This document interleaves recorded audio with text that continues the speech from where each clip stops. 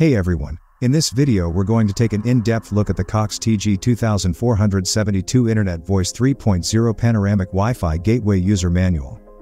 In your kit: power cord, Coax cable, gateway, Ethernet cable, front and back view.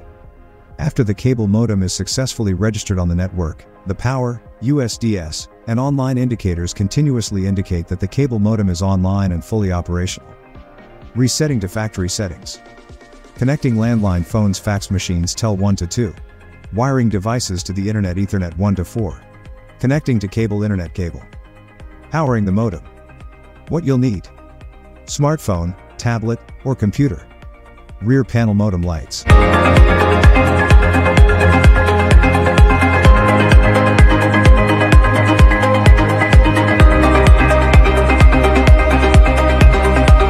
Plug in the gateway. First, connect the Coax cable to an active cable outlet and the Coax port on the gateway. Then connect the power cord to an electrical outlet and to the power port on the gateway. Make sure the gateway's power cord isn't plugged into an electrical outlet that's connected to a dimmer. Now that it's plugged in and powered on, wait a few minutes for it to boot up. You'll know it's connected to the network when the online light is solid. Optional, if you have Cox phone service, then connect your telephone cable to your phone and the tel 1 port on the back of the gateway. Connect to the network. Open the Wi-Fi settings on your smartphone, tablet, or computer. Connect to the network using the network name SSID and the Preshared Key, which is the password from the label on the bottom of the gateway. Once it's connected, surf the web to verify that your internet is good to go. Tips.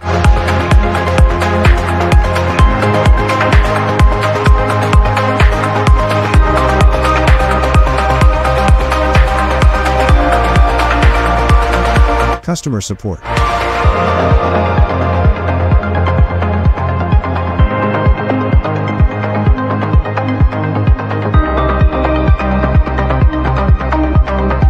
Troubleshootings.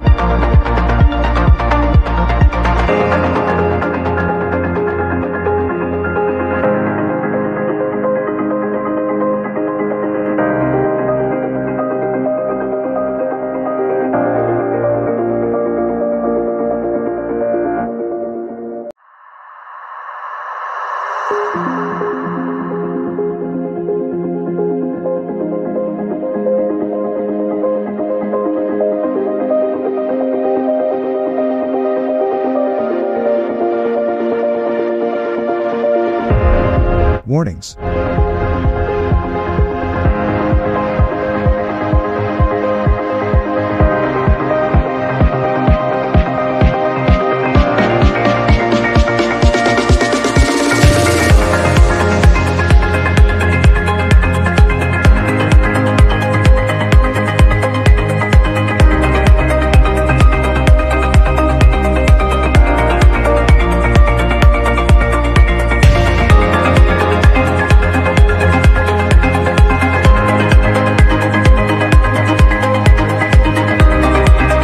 For more updates, subscribe to our channel.